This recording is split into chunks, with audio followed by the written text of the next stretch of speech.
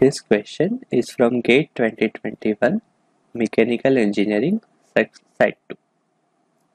The question is to find the ratio of area of the inscribed circle to the area of circumscribed circle of an equilateral triangle. In this figure, this inner circle is inscribed circle of this equilateral triangle. It passes through all its sides. The outer circle, which passes through all its vertices, is the circumscribed circle. To find the ratio of the area, we need to find the area of the circle, which is given by pi r square. In this figure, triangle ABC is an equilateral triangle. Therefore, all its sides, by definition, are equal and all its angles are equal and of 60 degrees. The medians of an equilateral triangle are same as its altitudes and its angle bisectors. Here, the line segment CO is one of the medians of the triangle. It passes through its centroid. For an equilateral triangle, the center of an inscribed circle and its circumscribed circle coincides with this centroid. And also, the centroid divides the median of the triangle into line segment of 2 to the 1 ratio. In this figure, for equilateral triangle ABC, the inscribed circle is circle C1. It has its center at point P and radius R1. The circumscribed circle for the triangle is C2. It has radius R2 and its center is also coincide at point P, which is the centroid of the triangle. The line segment CO is the median of triangle ABC. Now, to find the ratio of the area of circle C1 to that of circle C2, we need to find radius R2 and R1. To do that, we will first find the length of line segment CO, which is the median of triangle ABC. Now, since in case of equilateral triangle, the medians are also altitudes of the triangle, we can write that OC is perpendicular to side AB.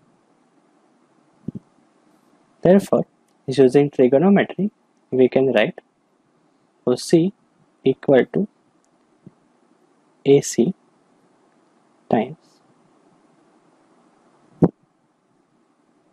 sine A. Since the angle A is of 60 degree and we assume that A small a is the length of equilateral triangle side AC, we can write OC equals to A times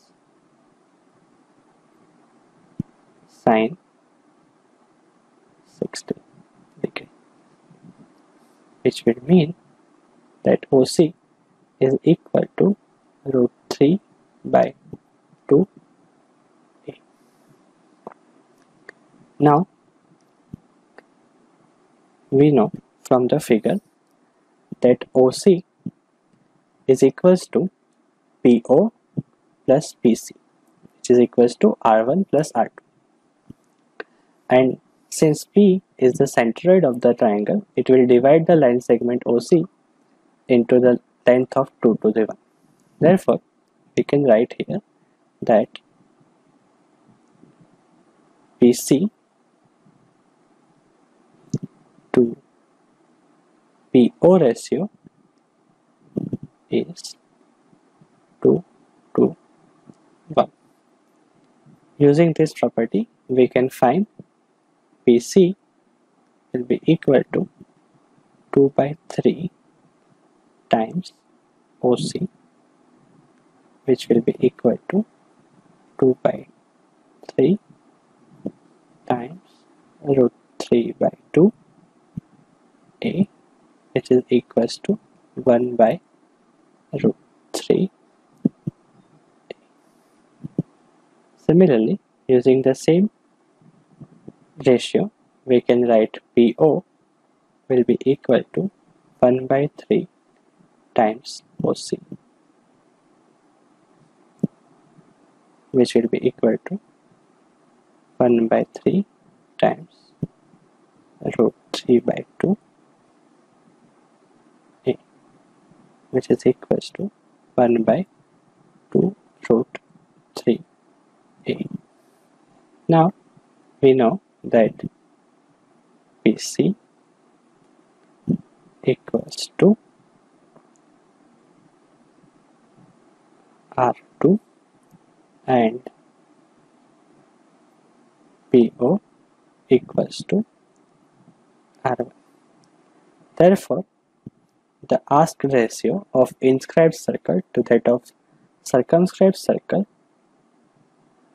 A1 by A2 will be equal to pi R1 square by pi R2 square, which will be equal to R1 by R2 square. We can substitute the value of PC and PO within this, and we find that this ratio is equal to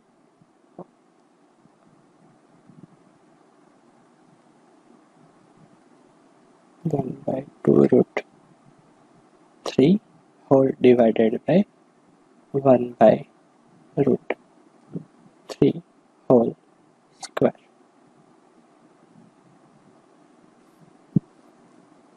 which is equal to 1 by 4.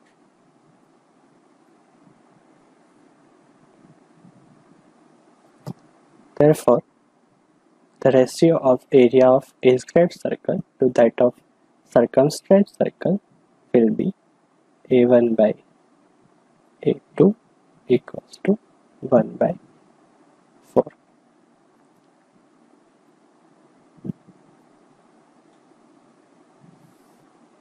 So answer C will be the correct answer.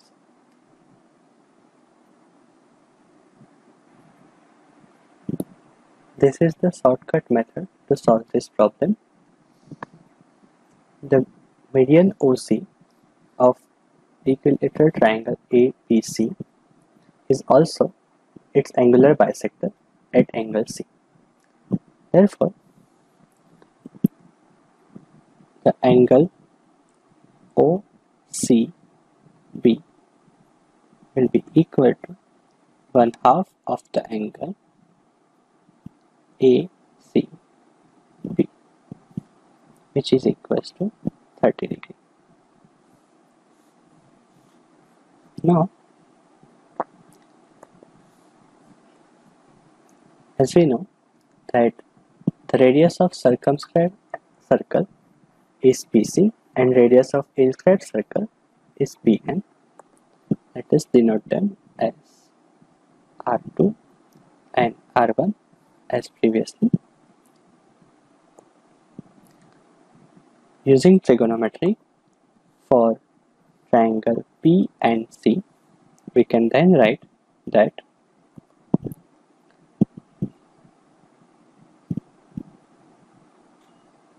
sine of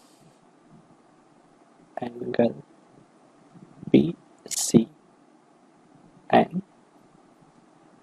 is equal to PN divided by PC.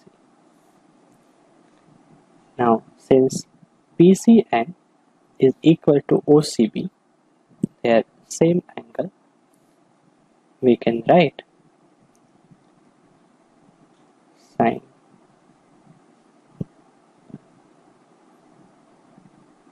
OCB equal to, let us substitute R2 and R1 in this PN and PC. We can write R1 by 2.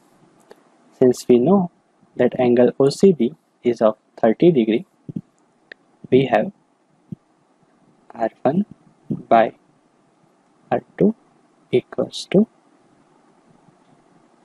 sine 30 degree, which is equals to 1 half. Now, same as before, area of inscribed circle by area of circumscribed circle will be equal to pi r1 square by pi r2 square, which is equal to r1 by r2 square, and we know that r1 by r2 is equals to 1 by 2. This ratio will therefore be equal to 1 by 2 square, which is equals to 1 by 4.